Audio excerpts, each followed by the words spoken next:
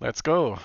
Hello, welcome to this talk, workshop, meetup, whatever it's going to be, about using SPARQL to query linked data, especially on Wikidata, and I hope you will all enjoy it. One thing that I should note at the beginning is that I am recording this, and I hope to publish this recording, so if you're not okay with your voice being recorded or published, then it's best if you use the text chat, and I will uh, keep an eye on that. And if you're okay with that, then feel free to use the voice chat as well. And I'll put this in the chat as well for everyone, for anyone who came in late.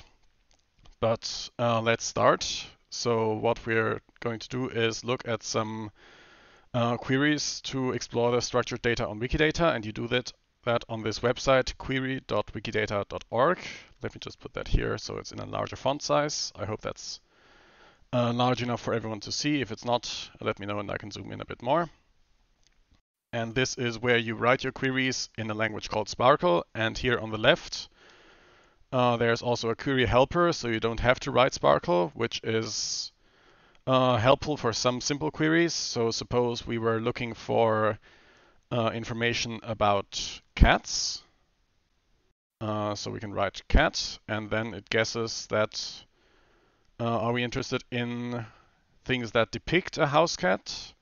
Maybe. For instance, there's Nyan cat and where do we come from? What are we? Where are we going? Whatever this is. So these are some things that depict cats, but we could also search for a different Wikidata properties such as instance of, and then we will find all things that are an instance of a cat. So all cats, and let's remove the limit and search for all of those, and then we get about 150 results, and those are different cats, such as Peter and Peter II and Crimean Tom, and lots of them.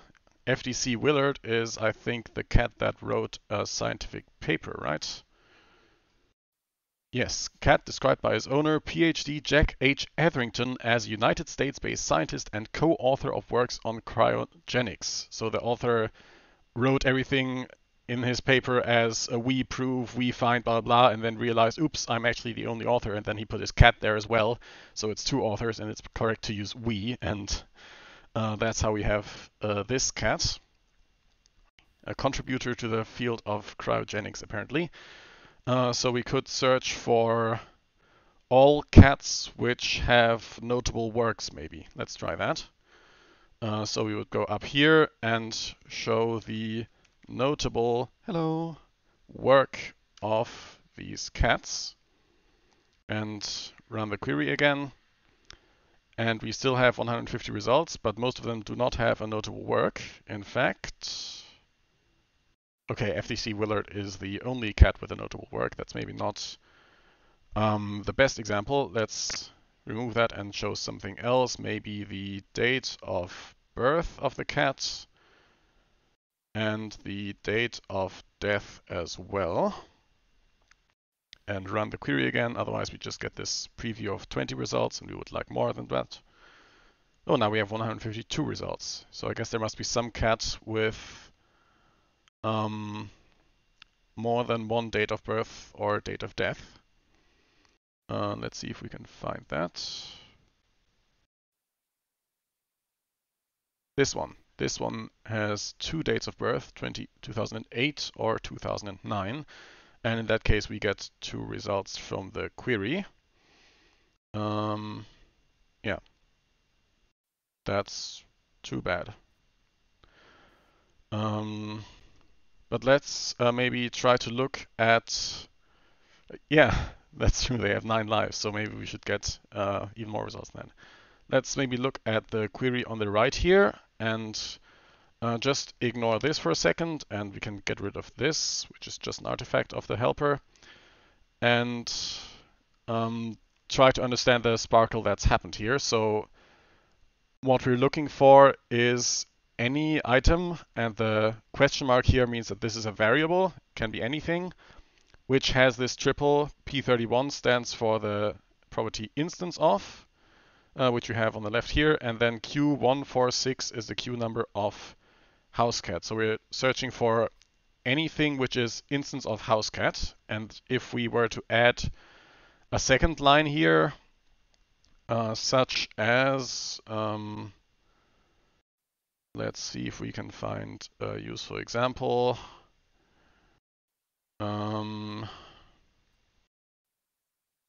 Cats which are internet memes. Sure, let's search for that. So you could add a second line here, house cat still. Instance of is the same property, but I can also type instance of and then control space to get this auto-completion. Instance of, and then I'm interested in internet meme. And control space again gives me this suggestion here. So now we have two lines for house cat, and so now we're searching for cats which are both, or for items which are both cats and internet memes, or we're searching for any way to fill this variable so that both of these statements exist in Wikidata, if that makes sense. And we get 3 results. And we still have the date of birth and the date of death, and these triples look a bit different. So if we remove that for a second, or copy this out, then this means we're searching for any way to fill this variable house cat so that a statement date of birth exists, but then we don't care what it is. It can be any date of birth and we're just putting it into this variable, but it has to exist. So now if I was to run that query, we would get only one result because these two cats here don't have a date of birth, but this one does. So that's now the only result.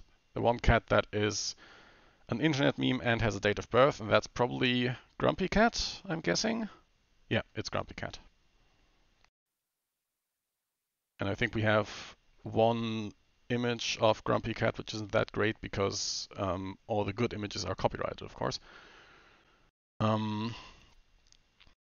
Yeah, so that's kind of the basics of how this query language SPARQL works. You're kind of doing pattern matching on the full data in Wikidata and saying it has to match this pattern where there can be anything in the first position, but then the instance of and the house cat has to be in the second and third position, and you're putting the WD in front of it to say that it's specifically a Wikidata item, this Q146, and for the statement you use WDT instead, and it also has to have this statement that it's an internet meme, and also it has to have a date of birth, and the date of birth can be anything, but it has to exist.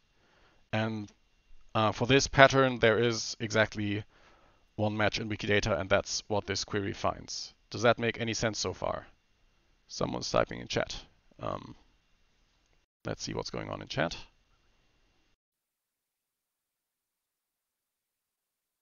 I need to scroll down. How to get all cats with missing date of birth. So that would be slightly different. We would first comment this out with this hash character.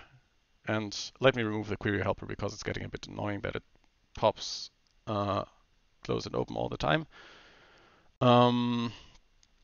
So what we have down here is optional date of birth and date of death. So that means if this statement exists, then add the variable to the query. If it doesn't exist, that's still fine. And by default, like up here, it's required. And if we instead want to have all cats where the date of birth is missing, we can use something like this date of birth here, but instead of the word optional, we use minus, or we use filter not exists, which means pretty much the same thing. Not quite, but I don't think we have to go into difference here. But minus is usually faster, so let's go with minus. So that's all the items that are instance of house cat, but minus the ones that also have a date of birth. And that's hopefully going to be slightly less than 150. That's 53 cats. Okay. And there's still a date of birth and date of death because we're selecting it up here. Doesn't make much sense right now, so let's get rid of it. So now we have a lot of cats. What we don't have is any labels for the cats. So I could open one of them in a new tab and then wait for it to load and then eventually see, oh, this cat is called Mulek. And He is named after Meow in French, apparently, and owned by these two people, whoever they are. But we don't know when he was born. But it would be better if we can show this directly in the query. So we can comment out this line up here, which is called the label service, and maybe also move it down to the bottom. Doesn't make a difference, just makes it nicer to read, I think. And what this does is add more or less magically a new variable which we can select up here, and which is called the housecat label. So the variable name of this item, but with a label added to it, and that will then include the label. And we can also add housecat description, and then we will get a lot of cats which don't have a date of birth. And if anyone recognizes some of these by the description or by the label, then you can maybe add the date of birth to them. I did not mention optional and filter not bound date of birth because I don't see a reason to. I'm not aware of any advantages of that pattern. So you can also do optional housecat date of birth and then filter that this date of birth variable is not bound. So you're filtering for anything where this block didn't match. That also works, but it's longer and less readable, and I'm not really aware of any reason to use it. Maybe there is one and I just don't know it.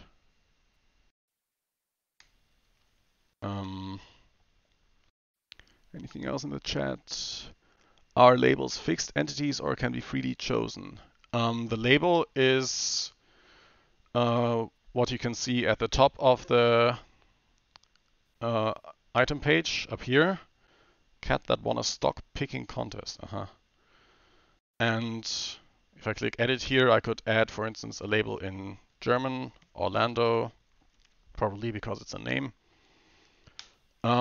But the label can be anything that describes this item, so to speak. It doesn't have to be a unique label, so you don't have this thing like on Wikipedia where you have New York City and then New York in parentheses state and New York, Ohio, and whatever else. You can have a lot of items labeled New York, for instance. There's New York the state, this immigration page, a team formed for the World Series of Football in 1902, an album, thriller film, blah, blah. All of these can have the same label New York as long as they also have this description down there which tells you what kind of item it is.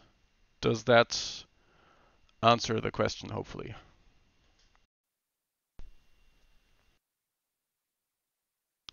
Yes, and the description can be blank too, like here, for instance. Let's maybe add a description here. Katze, die einen... what's a stock picking contest? What's stocks again? Aktien, I think? I don't know. Wettbewerb der britischen Zeitung The Observer gewann. That's a cat that won a contest by the British newspaper The Observer, and I don't care what contest it was. If anyone wants to improve that description, feel free to. But now it has a German description, which is better than nothing, hopefully. And we know absolutely nothing about this cat except the owner. We don't know when it was born or died or anything. Okay, let's quickly go back to this one and say again that we want the cat to have a date of birth. So now we have these three patterns which all limit what the house cat looks like, but there's two ways I could go from here. I think I'll go with this one first. So there's a way to abbreviate this, so we have to write less. What you would usually do, for instance, is instead of repeating this same first part of the triple here, which is called the subject, you would end this one not with a period, which makes it kind of the end of a sentence. Housecat is an internet meme. You would end it with a semicolon, and then if I press enter, you can see it puts the cursor right here, because this means that the subject stays the same, and I'm adding another second and third part, which are called the predicate and the object, like this, and it means exactly the same thing, but it's just shorter and doesn't repeat the housecat part. And you could read this as the housecat is a internet meme and has date of birth, blah blah, instead of reading housecat is an internet meme and housecat has date of birth, blah blah. You're just skipping the housecat part because it's the same with the semicolon here. We can do the same here, and I remove this housecat, and that should still find the same one result as earlier. And what you can even do if the predicate, so the middle part, is also the same, if we're searching for two values for this property instance of, then you can put, instead of a semicolon, you can put a comma at the end. And here, if I press enter, the cursor ends up in the wrong and misleading position, which is a shame, but I'll just put some spaces here manually. And what this means is it repeats not just the housecat part, but also the instance of part. So this means the housecat is a cat and an internet meme, and it has a date of birth, which is this date of birth. And you typically don't use this comma that much. I mainly mention it for completeness and because I just think it's nice, nicely symmetrical that you have the semicolon and the comma. But the semicolon is useful for a lot of things. Like if I wanted now the date of death as well, I could write date of death, and then I could press semicolon and add something else as well. Whatever. Maybe we have an image. And you can chain a lot of these different statements behind one another if you want, like this. And I didn't add any of these to the select up here, which means we're not seeing them.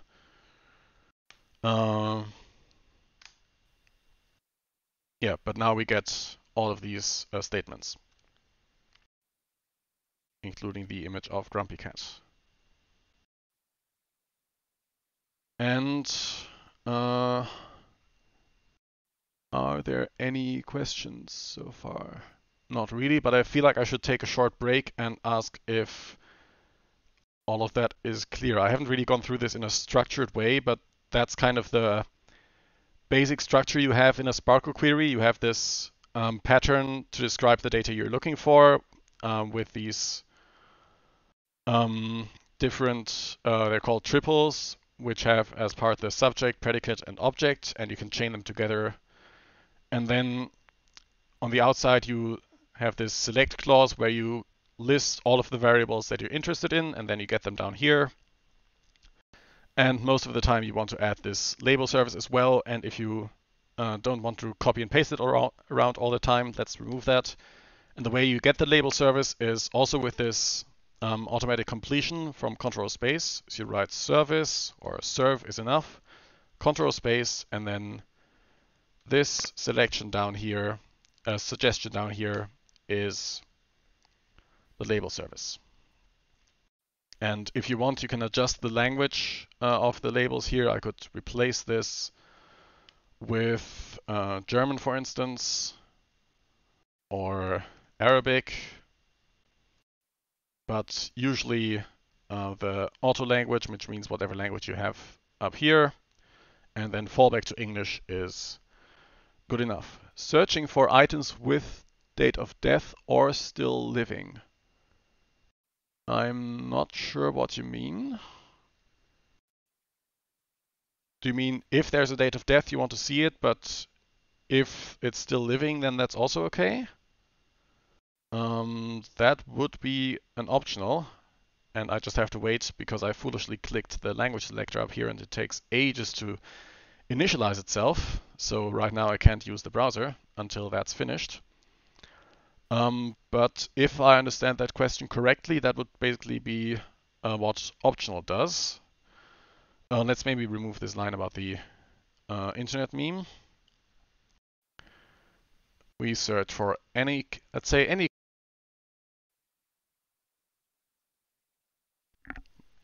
any cat with a date of birth, but let's say that the date of death is optional, and in this case you can't use the semicolon trick, so now we have to actually write house cat date of death, put that in optional,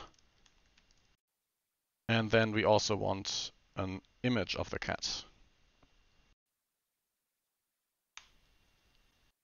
And now we get 28 of them, probably mostly because we didn't make the image optional. But now we get some cats which have a date of death, like this one, which died in 1887, or this one.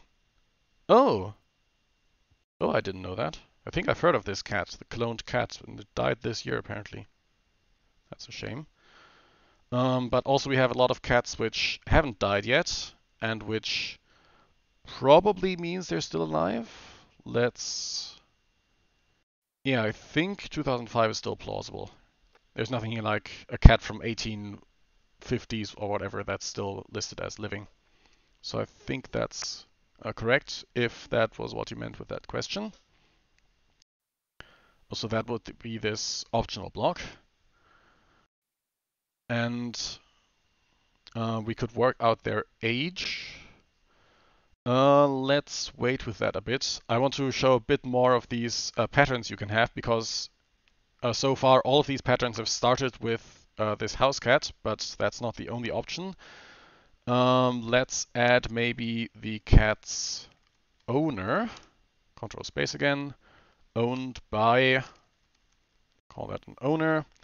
And we can also add more of these triples which start with the owner. For instance, we can say that the owner should be instance of, it should be a human, probably.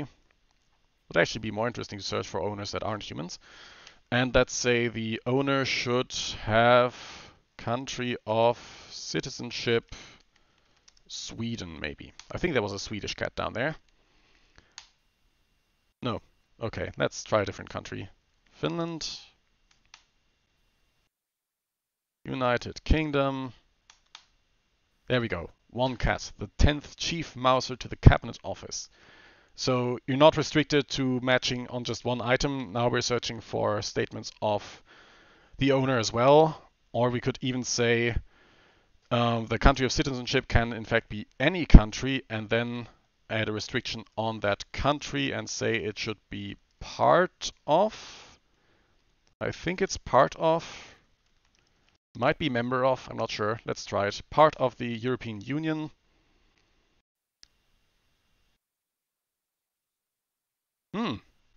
Is this correct? Who's supposed to be the owner? Actually, let's not go to the item. Let's add that to the select up here. We would like to have the owner label and the country label. Who owns this 10th chief mouser to the cabinet office who's still a EU citizen? That seems suspicious. Alistair Darning, United Kingdom. That's not correct, is it? United Kingdom hasn't been in the EU since 1 year or so already, hasn't it? It's just been some transition period for the next, well, until in a few days, but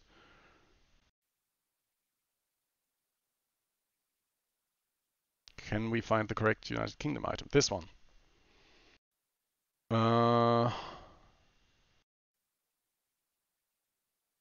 Or maybe part of is actually the wrong property and it should be member of.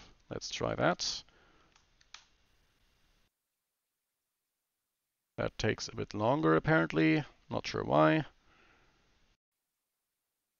It takes a lot longer for some reason. Might be that my laptop is overloaded a bit. Okay, now we get 5 cats. Karl Lagerfeld. Okay, the United Kingdom is still there. And then Estonian Prime Minister and 2 French cats.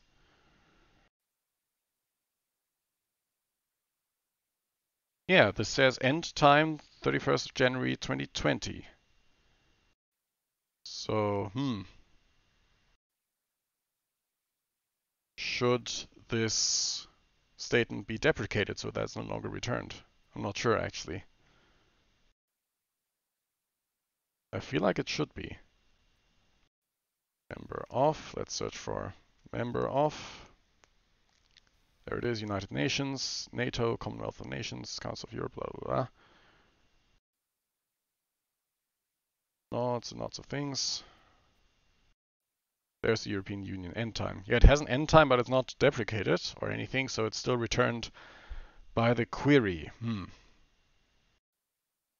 Deprecated would be wrong? Why?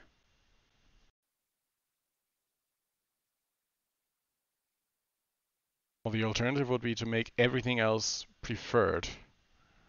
So the way that, maybe this is a good time to explain that. The way that we are searching these statements is that if you use this WDT with the property ID, you get what are called the best rank statements. And that is, if there are multiple statements on Wikidata, they can have this different rank. There are 3 of those, preferred, normal, and deprecated.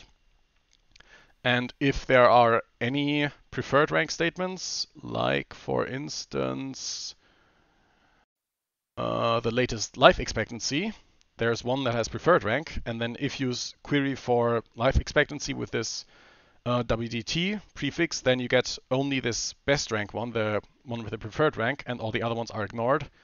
So if you have, for instance, a list of life expectancies, then by default you get the current value or the best value, and that's what you want for a lot of queries. And if there aren't any preferred values, then you get all the normal rank values, which is what happened down there with this part of or member of. And if a statement is deprecated, which means it's still safe for some reason, but we aren't interested in it most of the time, it's not correct or not up to date or something, then it's never going to be returned with this WDT prefix, even if it's the only statement or the only statements that exist are all deprecated, they're not going to be returned. So that's what you get with WDT. And there are other options to query all statements in more detail. I guess we will see that later, but maybe not right now. So that's why I'm thinking if we were to change the statement to deprecated rank, it would drop out of the query. Or if we changed all of the other member of statements to have preferred rank and left the European Union one at normal rank, then it would also drop out of the query. And okay, there's a ticket apparently for an outdated rank. I'm not sure if I remember that. Let's maybe leave Brexit politics aside. I mainly just wanted to show that you can continue these patterns with other variables, not just the one that you started out with.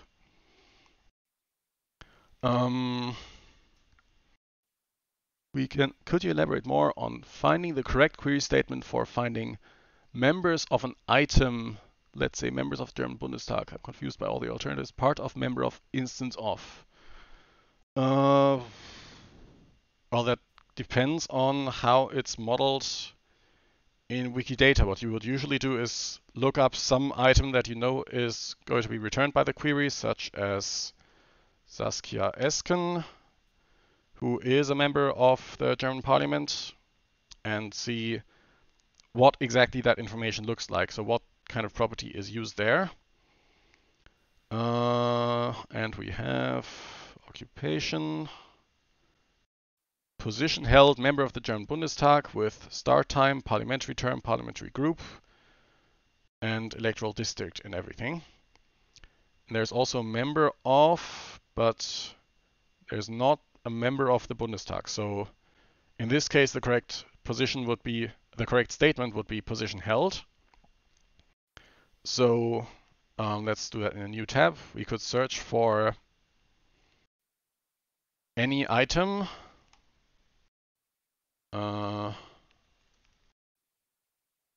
It's called MDB, and we will want the label as well, where the MDB is, first of all, instance of a human, and also position held member of the German Bundestag. Add the label service as well. And then let's add a limit of, let's say, 500 maybe. Because this is going to find all the people who were, or in theory at least, it could find all the people who were ever a member of any Bundestag. Starting from the first one, I assume we don't have all of them in Wikidata yet. But we probably have some of them at least. Is there Adenauer here? Yes, Konrad Adenauer, for instance. So if you were interested in all the members of the Bundestag ever, then this might be your query, except that we probably don't have complete coverage yet. If you're interested in specifically the members of the current one, then it would look a bit different. Then you would want to search for this qualifier as well, that the parliamentary term is the 19th one, the current one. And to do that, you need to switch to this other version of statements which I already mentioned, where you don't get the best rank statements, you get all of them. And the way to do that is to replace this WDT with a P, and then the value isn't going to be directly this value member of the German Bundestag. The value for this predicate, it's still the same property, position held, but it's a different prefix, and now the value is going to be, let's call it a statement, and then this statement is going to link with PS, P39, same property ID, PS, is going to link to the value, and from the same statement, there's a link with PQ for qualifier, parliamentary term, 19th German Bundestag. And so you have this node in between, which then carries not just the main value of the statement, but also all the qualifiers. And it also has references, which we're not going to look at right now. But I could also say, I don't want this statement to have the Wikibase rank, Wikibase deprecated rank. I don't care if it's normal or preferred rank, but I don't want deprecated rank because that probably means the statement was never true or something. So let's remove those just in case. And then we should get some, how many do we have? I think slightly over 500, so let's make the limit 700. I think we have actually 600 and something. Oh.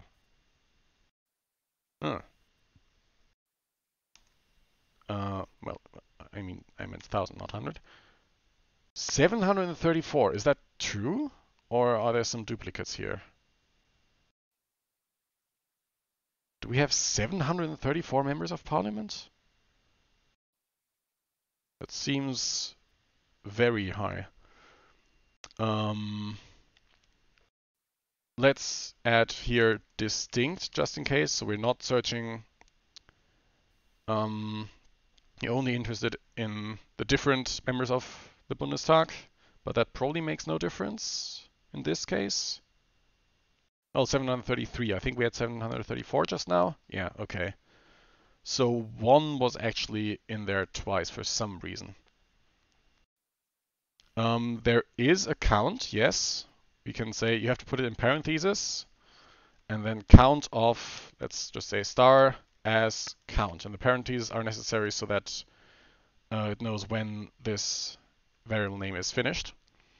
Or count of MDB, that should be 734. Or count of distinct MDB, and then that should be 733. Wikipedia says 709. So we probably want also minus any statement that has a qualifier end time. And I'm just guessing that this is the qualifier because I haven't seen it here, but I have seen start time. Oh yeah, up there, there's end time. So end time, we're searching for any statements that don't have an end time yet, because that would presumably be members or politicians who left the Bundestag again. I'm not sure if I believe that that's 24 of them, but might be the case. Okay, now we have 716, which is closer. It's still not the same as the 709, but I'm not sure what else the difference would be if we look for them again. Well, we can also try to remove more, like saying if it has an end cause, we also don't want it, and if the MDB has a date of death, then we also don't want to include them. 715, so we filtered out one more with that, but there's still some extras. I can't think of the reason for that right now.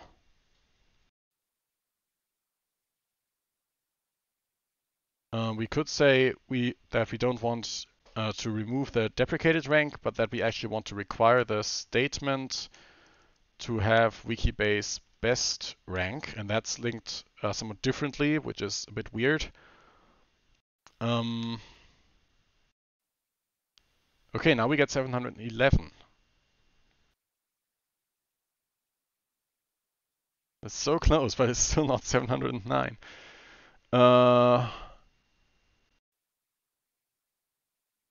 Missing end dates. Change party. I'm not sure how change party is modeled. I don't remember any who changed party where I could check that as an example. But I would expect if there's two statements for the being member of parliament, then one should have an end time if it ended because they switched party or something. Let's try distinct again. That's still 711.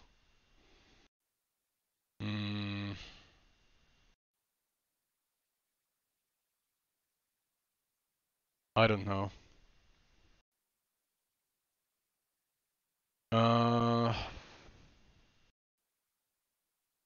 No, I don't have any good ideas for what could be the difference here.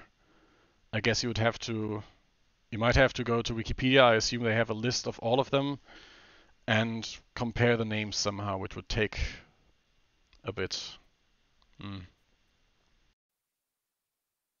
But I can't think of any other way why this query would include extra people.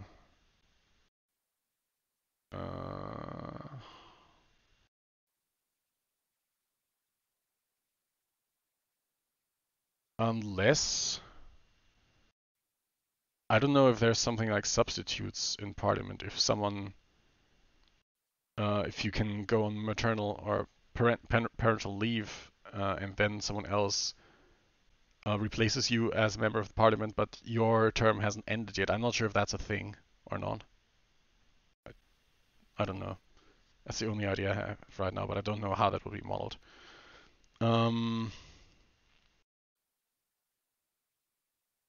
I would probably trust Wikipedia on this one. We could check the website of the Parliament, but maybe we can leave that aside for now.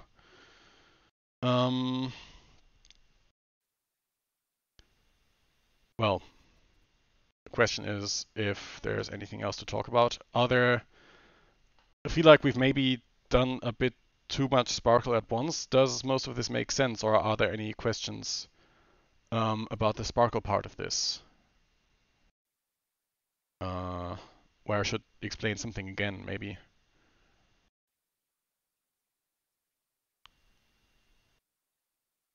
Otherwise, one thing I could mention is if we ignore these for a moment, then, and remove this, then we can abbreviate this. We have three things starting with a statement. We can, first of all, abbreviate this like before by leaving this out. And with a Shift tab, by the way, you can fix the indentation so that it's all aligned here. But what you can also do, you have this variable here, the statement, this auxiliary variable, and it's only used here as a subject once and then never again. And you can abbreviate that by instead starting a block with these square brackets and then removing this, and then have these predicate object pairs here, and then at the end close the square brackets, and then this means the same thing.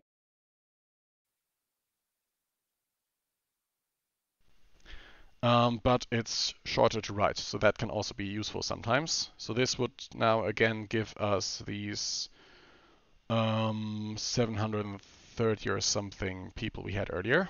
729, okay, 28. So this doesn't work if you want to do a minus or an option or anything, because then you need to have an actual variable name. But if you don't want that, then you can often use this square brackets construct, which is pretty useful. We could have also done this over here. Instead of putting the owner in a variable, we could have said the owner should be a human and the owner's country of citizenship should be some country, which is P463. Same item IDs as below. And then we wouldn't have the variables available anymore up here. But otherwise, this would mean the same thing, and we should get the same 5 results.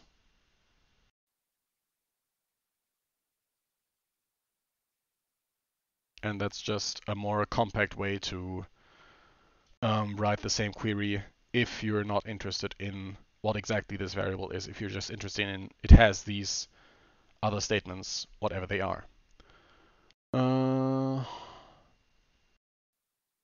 You want to script these queries and send them to the server and get CSV output back.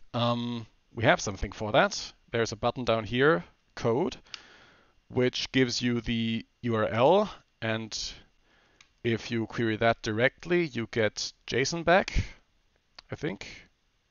No, by default you get XML back. Let's add format equals JSON, and then we can get JSON that we can look at in Firefox. Or you can add format equals I think CSV exists. Yeah, but Firefox will just let me download it again, so that's not as helpful. But there's also example code here for how to work with it in various programming languages. You can embed it as an iframe. You can have it as a wiki link. Write some JavaScript to get it, or Python, or whatever. Basically, the thing you do in all of these is the same. You send to https://query-wikidata.org/sparkle this query, and either use a GET or a POST request. And the query parameter should be this query. Maybe in the URL it's better visible, like this. And then you can optionally add a format or an accept header or something, and that can be CSV or JSON or XML or something else. And then you get the results in that format. And I think, yeah, the supported formats I think are XML, JSON, CSV, TSV I think as well. And I don't remember if there are any others, but those 4 at least, I think. Is there a JS library to read this JSON? I'm not sure. I think the example we have here just does JSON and or JSON.parse, and then a console log or something. But there are probably some JSON JavaScript libraries. I think one that's relatively recent but could be useful is, what is it called? Comunica framework, I think. Right. Thank you, Google. If you would let me see the results. Yeah, it's a brand new browser profile, and that's what I get as punishment. So this Comunica thing is supposed to be all kinds of RDF and SPARQL things which can plug together, and I'm sure there are some useful things in there to write queries from JavaScript. So that might be something useful if you don't want to work with the JSON itself. But the JSON also doesn't look that complicated, I would say. Oops, wait, I need to add format equals JSON, and then maybe we can look at it here. It has this head where it tells you what the variables are. And then in the results, you have this long array of bindings, and each of them has the variables. And then it's sometimes it's literal, it can be URI, or Yeah, I think those are actually the two kinds of values you can get back. Literal, which can have a language or a data type, and or it can be URI, and in either case it has its value. And that's most of what there is in this JSON format, I think. So hopefully you can work with that directly. Okay. One thing we still had earlier, unless there's a different question, let me just wait for them to finish typing. But we could still do this thing where we calculate the age of the cats. Okay, question answered. Then let's maybe go back to this and say we want any cat with a date of birth, remove everything else. And then we want the age of the cat, which we will put in a variable called age. And the way to do that, the age isn't directly stored anywhere in Wikidata because it's redundant with the date of birth and it will change all the time. But we can calculate it by saying we want to bind a new variable, and that will be something as the age, and the something will be the difference of the date of birth and, no, other way around. Now minus date of birth, and now is a function that returns the current time. And that is going to give us a difference in days. So we would want to divide this by what exactly? If we divide it by 365.2425, then we get the age in average Gregorian years, which I guess might be useful. And then we want the floor of that, maybe. I'm not sure if that's a good approximation of the age. Oh, and then there's this rubbish, which looks very confusing. Let's look at it on Wikidata. That makes it hopefully a bit more clear. This means that the date of birth is unknown, or technically that's called a sum value, and we don't want that. So we want to say that we want to filter only for values where it's not is some value. I think that's the function name. Date of birth. Yes, that looks better. We can sort by that. Yeah, okay. And now we have removed these so-called sum values, where it's some value, but we don't know exactly what it is. So we only want those where it's not some value, it's a real value. And maybe we don't want the age of the cat now, because this cat is very much dead. But we want... we have the date of death here already. Let's add that actually, date of death.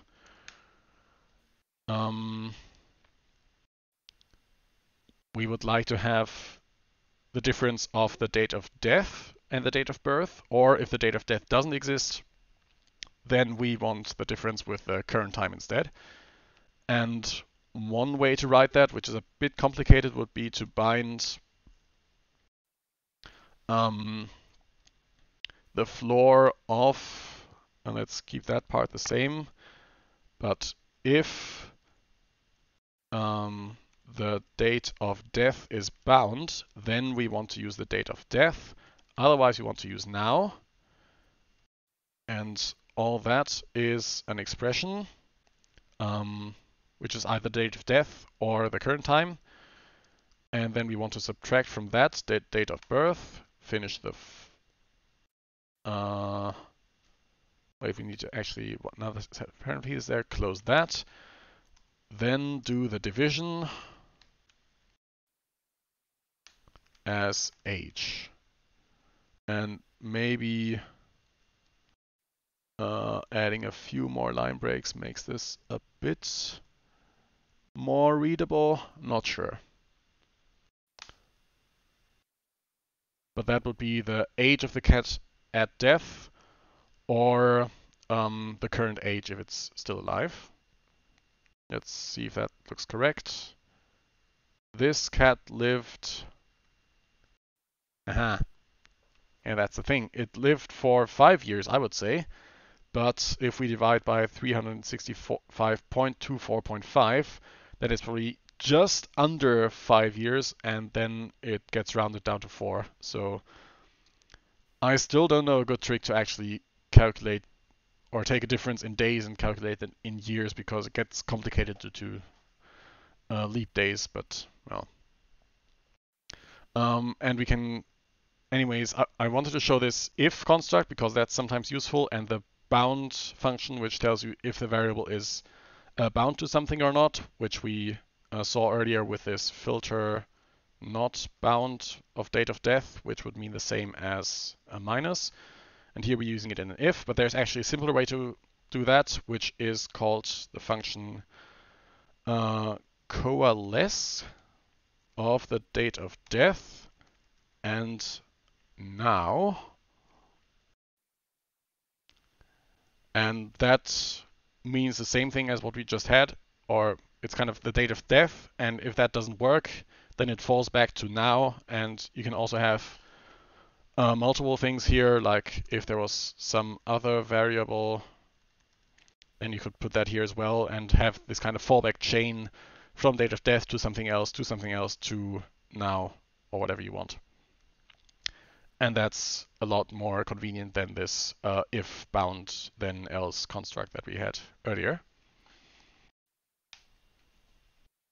So that would be one approach to get more or less the age. Maybe we just shouldn't round it at all.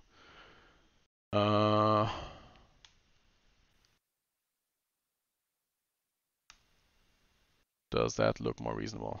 Well, now it's going to say, yeah, this cat is 4.996680 years old. Great. And this cat is 9.9988 years old. Yeah. It doesn't quite work, but... Oh! Oh, here we actually have a cat which was born in 1912, but didn't die. Or we don't have a date of death for the cat yet. That's not good. Well, if we use round, then a cat that's 4.5 years old gets 5 years old already. That's what I want to avoid, kind of. But that would also be an option. I think I would probably, if I had to use this for anything, I would probably download or make the query return the date of birth and date of death, and use in whatever programming language I'm using the probDate functions to calculate the difference in years instead of trying to do that in SPARQL. That might be something that's better suited for another library. Do we want to do anything with this cat? Does it... Oh, it only has a German Wikipedia article. It died after 1928. Okay.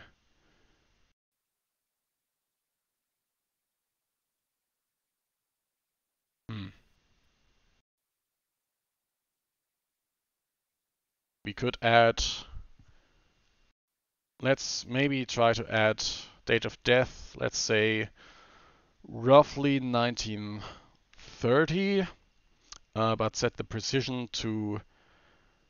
we don't know what decade it was. I'm guessing roughly 1930, but let's set the precision to century. And earliest date 1929, because Wikipedia said it was after 1928. And we imported that from German Wikipedia. And the Wikimedia import URL is this permanent link. And that's better than nothing, I think. And this trick that I did with entering not just 20th century, but adding specifically the date 1930 is that in the query it will now still appear as 1930 with precision century, but if you're not looking at precision, then 1930 is better than 1999 or whatever the default is going to be. I think the default would actually be 2000, the latest possible date in the 20th century. Yeah, there's also Oh, this cat, the French space cat, which doesn't have a date of death. Didn't that one die in space? I don't remember. Or... Hmm,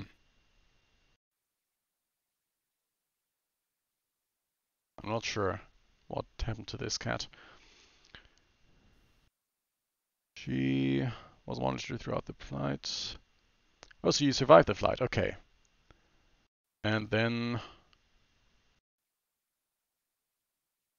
Legacy Aftermath. Felicette was killed 2 months after the launch. Well, we can add that. So that would be in 1963, presumably. December, probably? Or is there a reference that has it more specifically?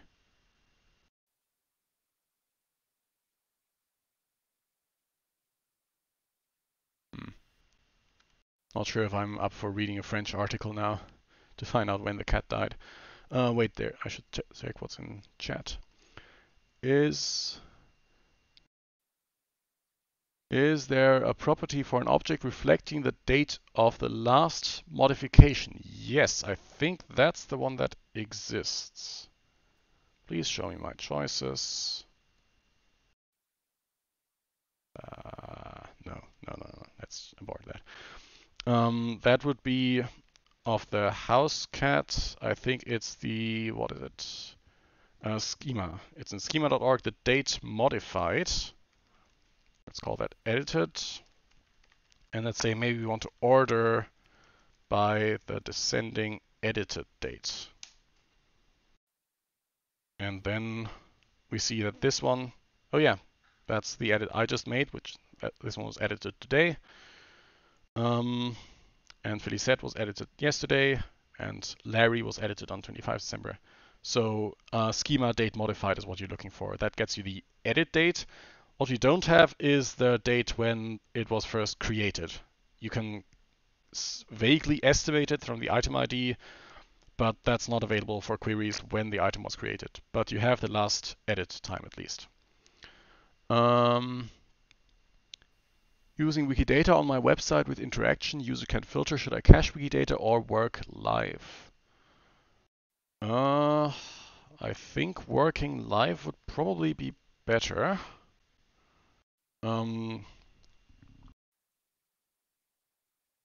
If it's a very expensive query, then maybe it would make sense to cache it.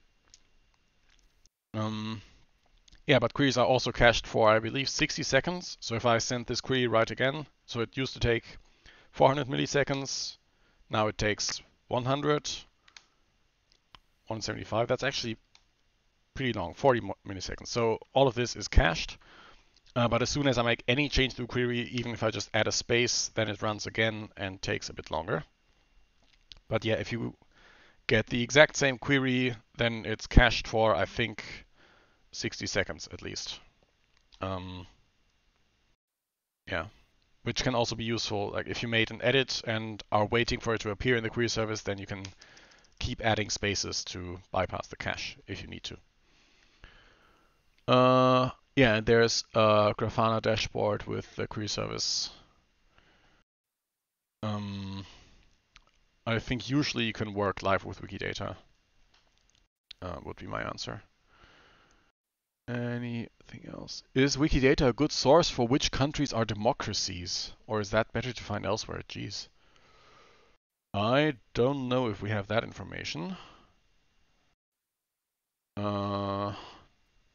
Do we have...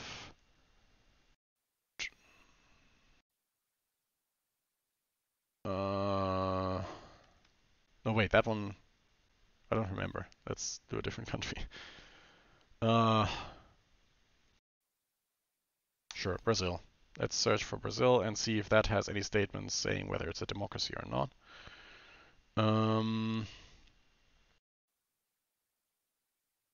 Will take ages to load, unfortunately. Oh, there it is. Okay. And a bit longer to render fully. It's not an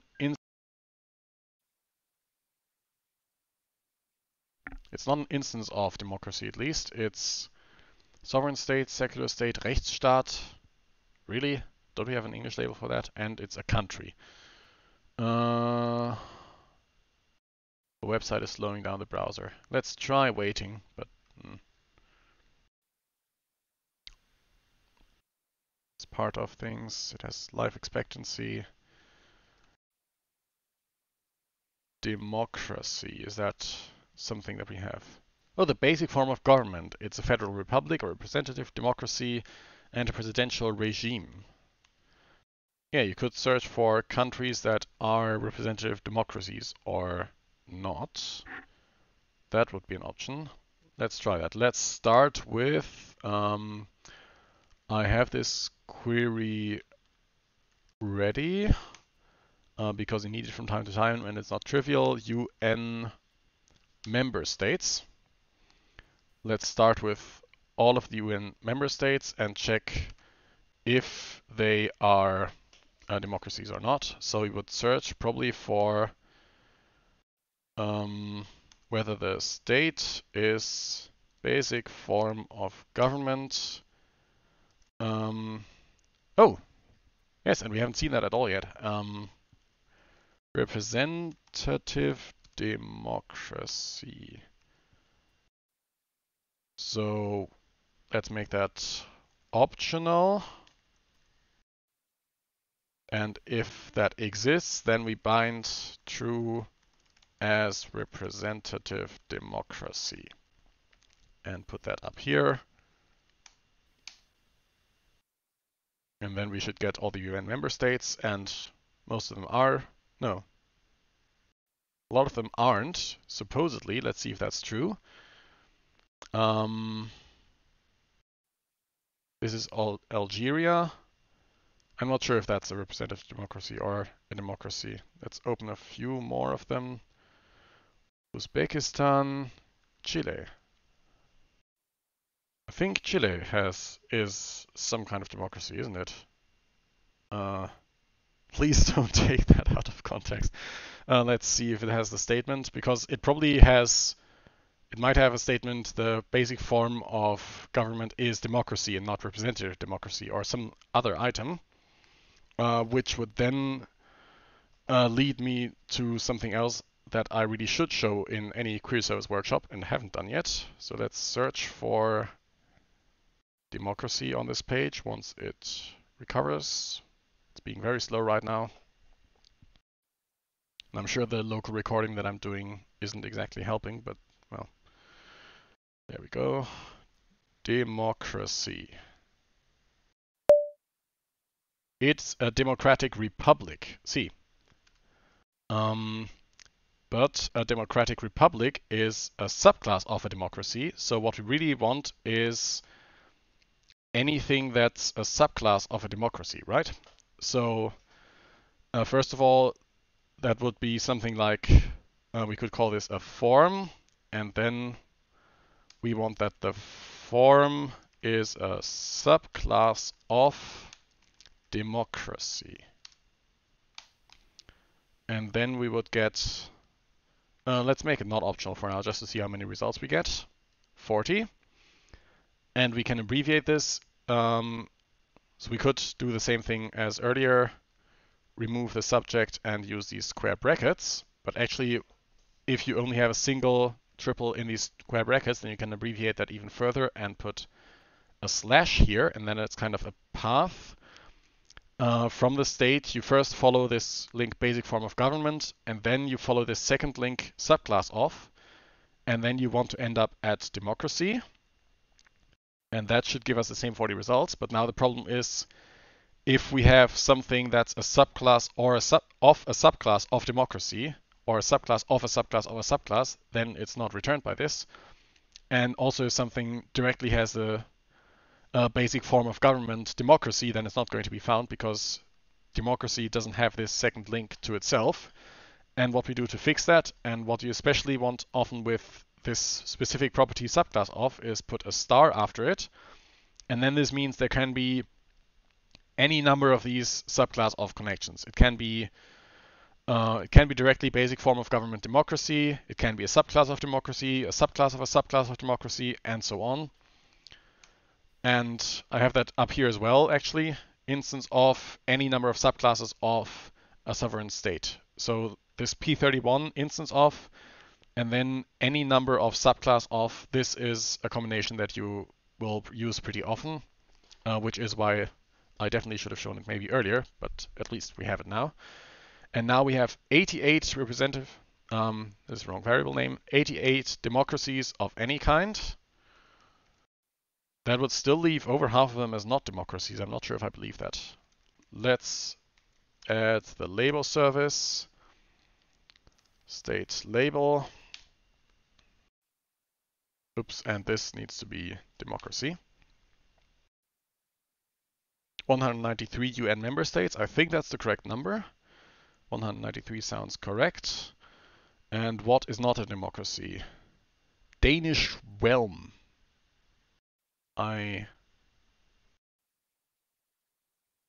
Is that a UN member state? Oh, is that the name of it now? I think I know it as the Kingdom of Denmark, Realm of Denmark. Okay, yes, then that's correct. Danish realm, which is constituted of, what was it, Denmark and I think Greenland? Oh yeah, Faroe Islands and Greenland, yeah. And then the Kingdom of the Netherlands has some similar complications. And I guess it doesn't have a basic form of government, which might even be true because Denmark and Greenland and the Faroe Islands might have 3 different forms of government for all I know. Yeah, I think Thailand is actually a monarchy, isn't it? Australia. Yeah, see, I'm pretty sure some of these are democracies. And so, yeah, we probably do not have all of these basic form of governance statements yet, which you would expect.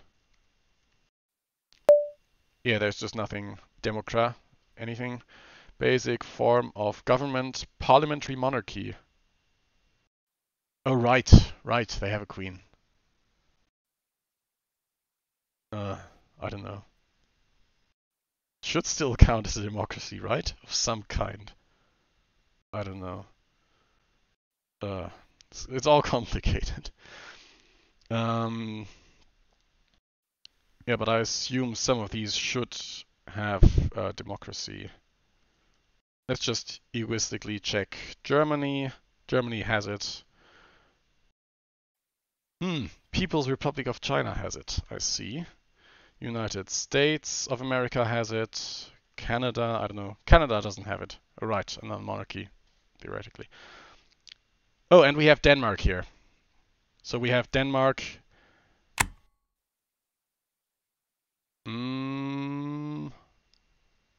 I think I just stopped screen sharing for some reason. Let me try to start it again. Not sure what happened there. And also switch the webcam back to full screen so that OBS can record it. Sorry. And I probably missed a lot of chat messages. I'm back. Okay. Yeah, I think we are missing these form of government statements. And also we have Denmark and the Danish realm, or what the name was, both in the query, which I don't think is correct. It should be one or the other. We also have the Kingdom of the Netherlands. Okay, we don't have the Netherlands, so that's correct. But I'm pretty sure one of these Danish results is not correct. I'm not sure which one. But yeah.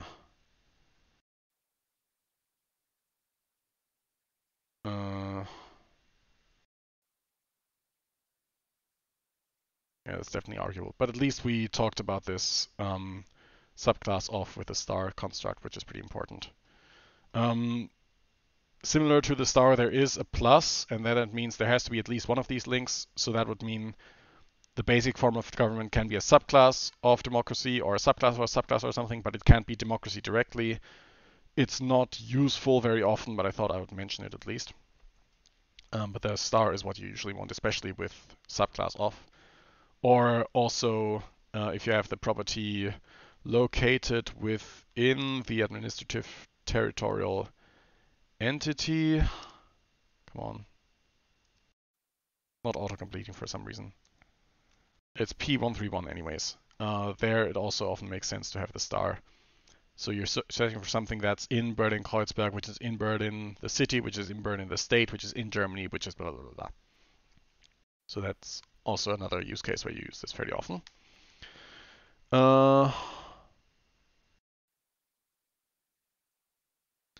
Yeah, we have 20 more minutes apparently.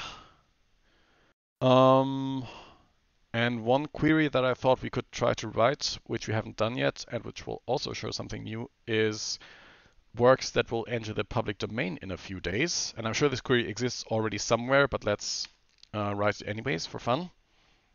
So that would be, I think, so the copyright law varies by state.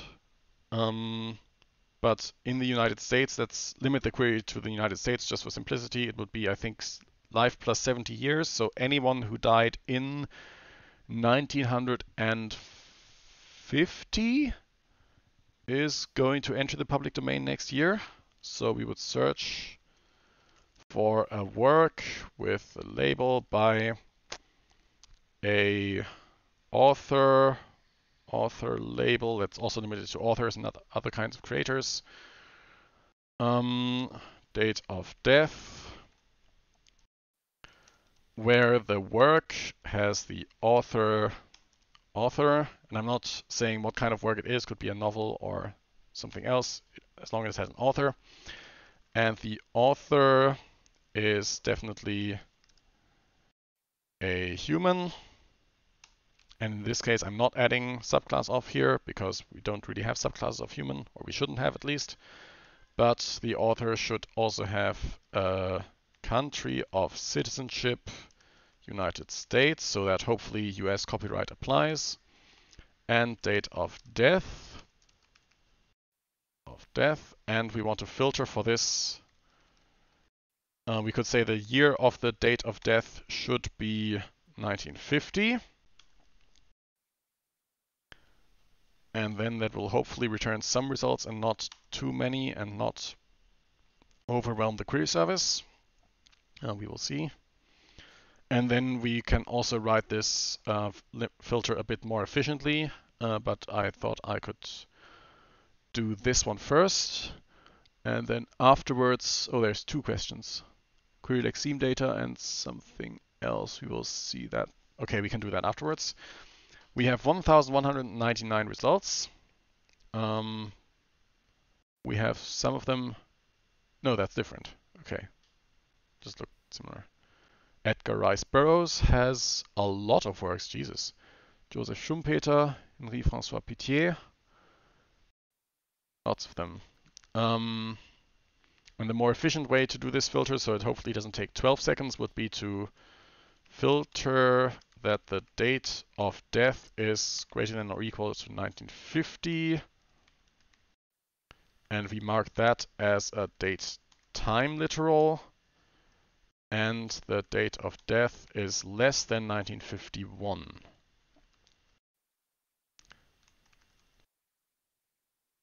And with this double caret, you specify the data type. In this case, it's a date time. You can also have literals for geocoordinates and other things.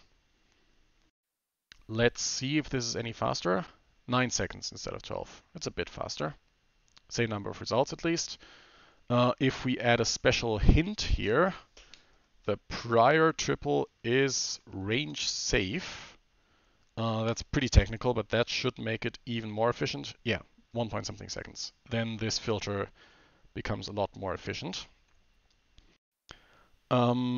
But maybe we want to say, we want to order by the most famous works. So let's query for the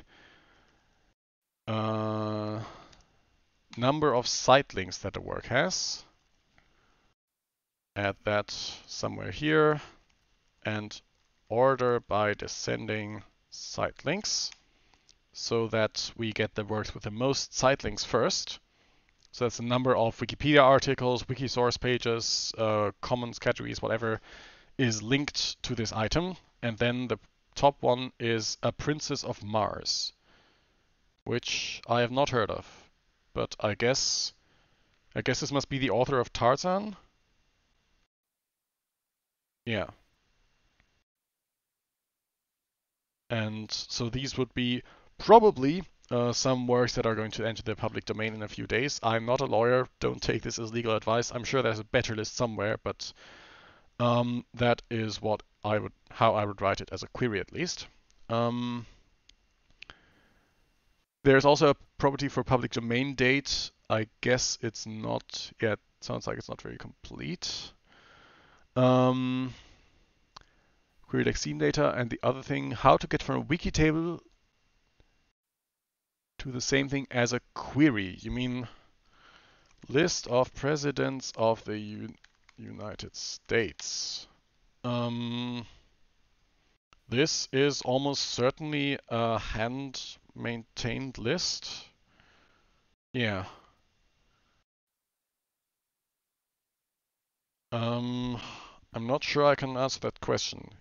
If a list area is if you have the query and want to have a wiki list from the query, which and for that there's this template Wikidata list, and on some Wikipedias you're allowed to use that in articles, and on others you're not allowed to use it. It varies. I think this one. Oh, it doesn't say if it's allowed or not. I don't remember if it's allowed on English Wikipedia. But that's if you have a query and want the table from that. If you have the table and it's not based on a Wikidata query, then you basically have to write the query yourself, I think. I don't have a better answer than that. You need to know how this list was compiled and then try to write the same criteria into your SPARQL query. I guess that's the best answer I have.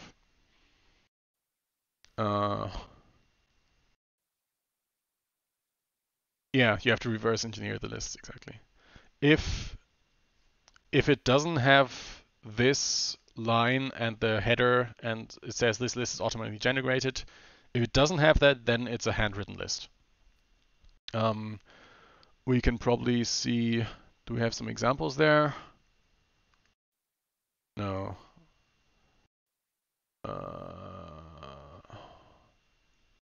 What links here? Hide links. Wikipedia, academic studies of Wikipedia. So this, yeah, if it has something like this, or it might look a bit different depending on Wikipedia because they can all style the template differently, but I think most of the Wikipedia versions of this template have at least this blue line here. If it has that and these links to update the list now or something, then it's an automatic list maintained by this bot, this listeria thing. If it doesn't have that, then it's a handwritten table, I'm afraid. And that's probably true for most tables, at least on English Wikipedia. I think some other Wikipedias have a lot more Wikidata lists, but I'm not sure.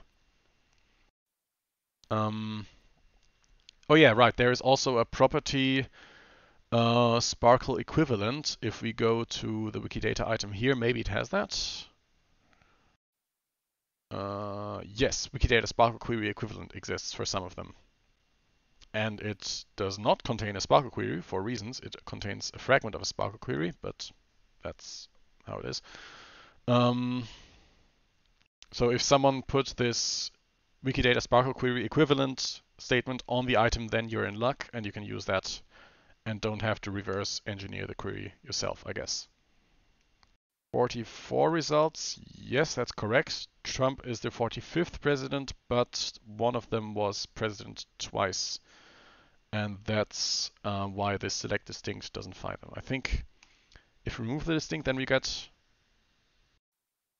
Oh no, right. We still get 44 because this only can match once. Okay. And then there was also the question of querying lexicographic data. So any specific example queries that you have in mind that we could write for lexicographical data? Otherwise, we could search for...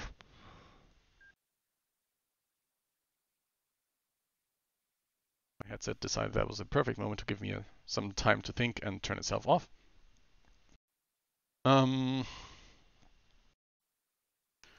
What kind of lexemes would be interesting to query for?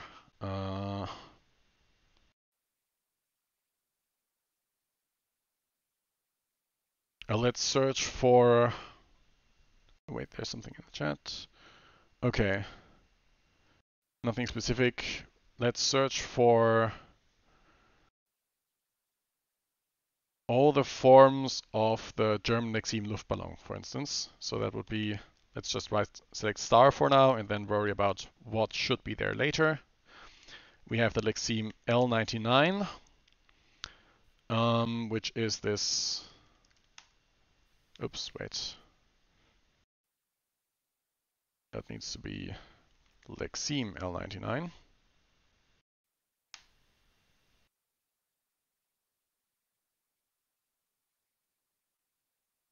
So we can search for the normal statements it has, like for just like for an item. For instance, it's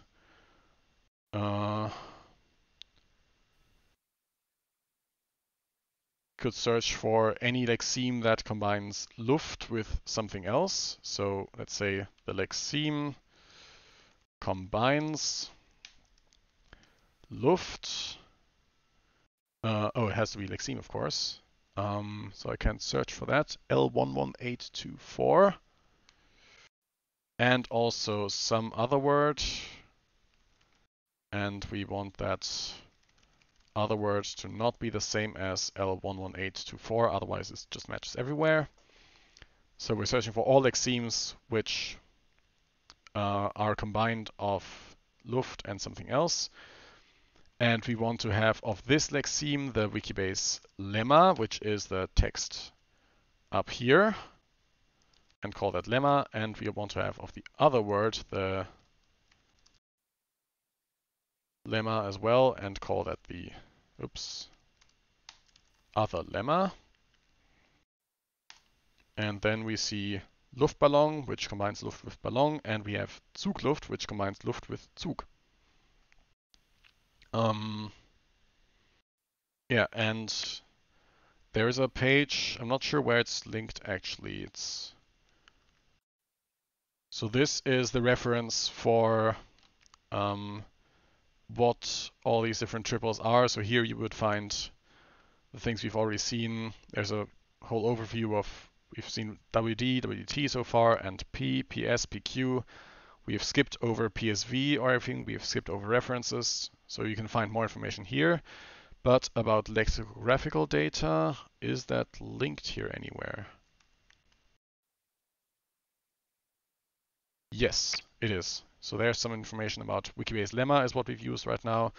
A lexeme also has a language, which is linked under this, and a lexical category, such as noun for the one we looked at right now. So this is where you would find more information about that if you want to look it up.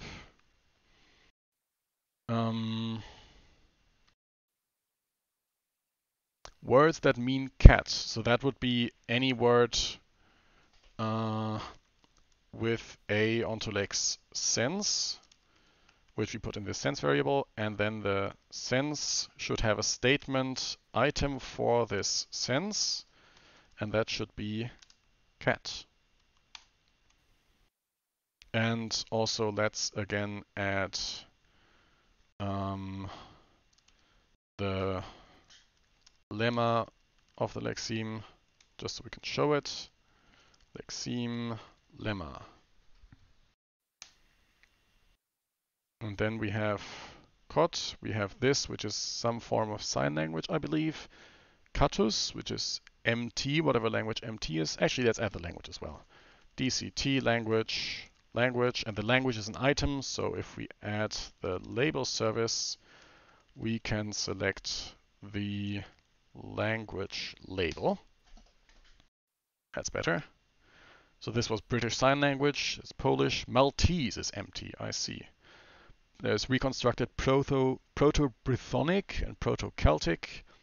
Lots of words meaning cat. And here we have, for some reason, different ones. Oh, okay, so these are in 3 different language codes. I'm not sure if the pop-up with the... No, it's not showing up in the screen share. But there's a pop-up here saying that this is in language code NaN, and this is in language code NaN XQ559173, and this is in language code NaN XQ56929.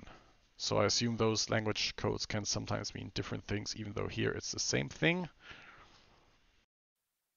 There's also gato in Portuguese and Brazilian Portuguese. Yeah, but this is how you would search for the senses of a lexeme, and the sense is a part of the lexeme right here, but it can link to the item for this sense, and that's how we can then link them all together through these items. Dialects in lexemes, how are they represented? Yeah, either as multiple lemmas or representations on the same lexeme, like we had here. This one is returned twice with the same language code for some reason. Let's go to this Niao. You can have multiple lemmas with these different language codes. Oh, I see, this one is also the same language, but this is the item for Chinese characters, for instance. And then this is the item for probably some romanization, and the other one is the item for some other, yeah, one transcription system, and then this is probably some other transcription system. So I guess this isn't exactly an example of dialects, really. I'm not sure how we model dialect actually. Probably with separate lexemes, I would guess. And yes, I'm about to run out of time, so we have location of sense usage. Okay. Location of sense usage. Do we have a lot of lexemes that link to this? Let's go to the property, check what links here. In the lexeme namespace. Yeah, that's about what I thought. 43 uses in the entire lexeme namespace. Crikey, for instance, is used in the United Kingdom, Australia, and New Zealand. Or hammock. Oh, pants is interesting. That's a good example. Because in the United Kingdom, the sense is underwear, and in North America, the sense is trousers. That's a fun example of this location of sense usage. That's a good point.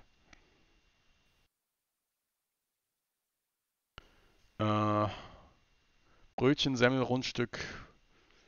That's probably, so those would definitely be different lexemes, and then you could either say in the language field that the language is actually not standard German but some dialect, or you could have this location of the sense usage and then point to some geographic region using that.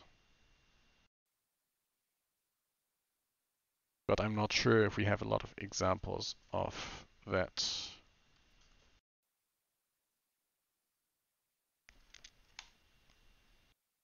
Do we have this, for instance? We don't. Okay.